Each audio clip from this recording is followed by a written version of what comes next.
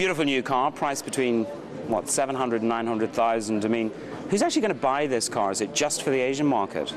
No, I think there are collectors and enthusiasts all over the world, in the US, in Europe, in Asia, everywhere, who are really keen on having absolutely the latest, the hottest, and the absolute cutting-edge technology of automotive super technology and supercars. So it's a prize model for the super rich?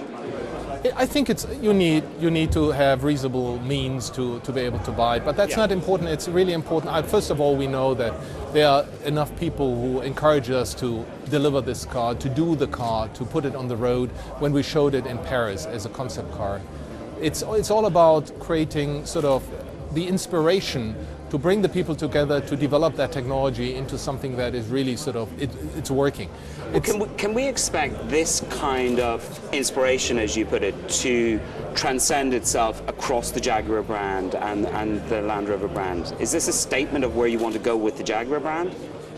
In multiple ways, yes. Right. First of all, Jaguar is about cutting-edge technology. It's not about the past, it's about the future.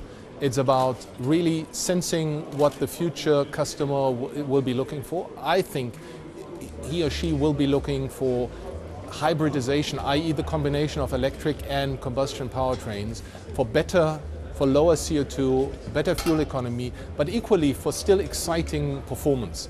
And that sort of combination, we need a different combination for Land Rover as we will need for Jaguar. Sure. But for Jaguar, for sports cars, you need that type of strong and powerful electric motors combined with a good and strong and efficient combustion engine, and the way how to combine it, that's what we learn in this project, and that's one of the many lessons which will ultimately transcend into the serious production cars. How quickly do you think we can see this kind of technology roll out across the brands? You will see hybrid technology in our products in large volume, serious production volumes in about 2 years' time. So, and then subsequently many more applications of that technology. Now, there have been reports that you're about to invest £5 billion in your UK plants. Can you confirm that, or? We are talking about a substantial investment in new product, which includes sort of investment in plant. So a 5 billion roundabout number, call it 1 billion plus or significantly plus per annum over the course of the next years, round about the number we plan to invest in product engineering and in the investment in our plants to deliver these projects. And when we look at the breadth of product that Jaguar actually has, I mean, you've made it very clear, I want to go head-to-head with BMW, Audi, and really stand up and make that challenge. How do you do that? Do you broaden the Jaguar product range? BMW has a 1 Series. What can we expect in terms of the broadening of the range, if at all? Let me correct one impression. We are not saying we want to be head-in-head in terms of volume. We're clearly in a different volume game, and our aspiration is not to beat BMW or Audi on volume. I think wherever we compete, we want to be absolutely able to compete, and I think we are already. And we see opportunities to compete in further segments, which will over time enlarge our volume. But we want to do it profitably, and we want to do it professionally and to deliver the very best for our customers.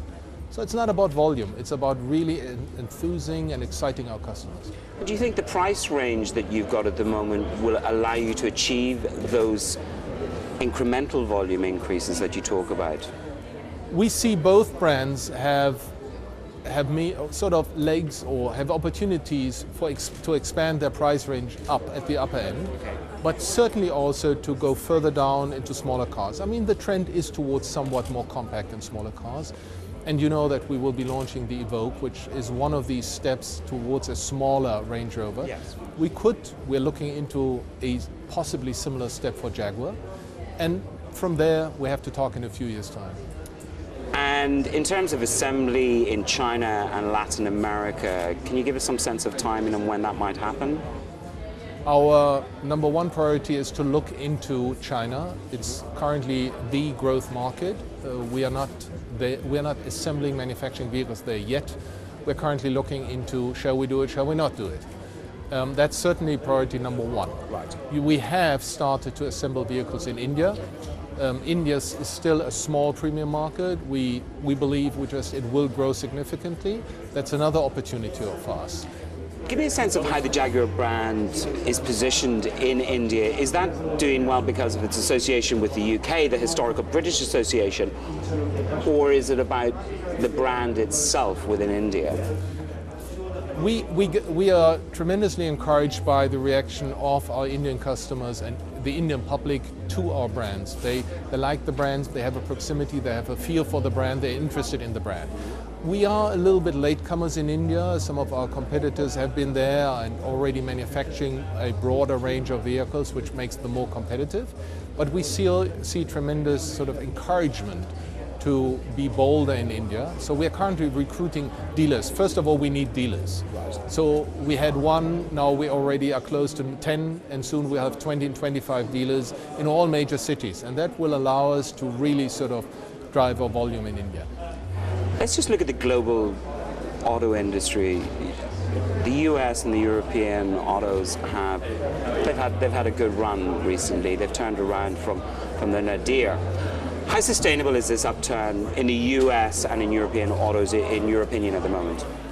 Look, we all know the European economy itself is a bit of a checkered game. It has some strength like Germany, and we have still very weak economies. So the European economy is not driving our success. We're doing all reasonably well in Europe. The US is slowly recovering, but it's not doing great. But we expect that the US will continue to recover step by step. And with this, also the premium market will continue to recover and to grow. China is currently the growth market, albeit it might not grow at the same pace anymore. But do you not worry about a slowdown in China? I mean, they're trying to raise interest rates and they are trying to slow things down. Is that a concern for you? I think we are acutely aware that it might slow down, but we trust and we believe it will continue to grow, and that's important. And one final question. India's raising interest rates. Inflation's a concern for them. Do you have concerns about what's happening with monetary policy in India? I mean, we understand why the government is doing that. We simply hope that the gorgeous growth story, which is so important for India, we have to create jobs, we have to get the poor people out of their poverty, that this growth story is not spoiled. And we trust that the government is able to run this fine line between throttling too much and still keeping the growth story going, that they get that right.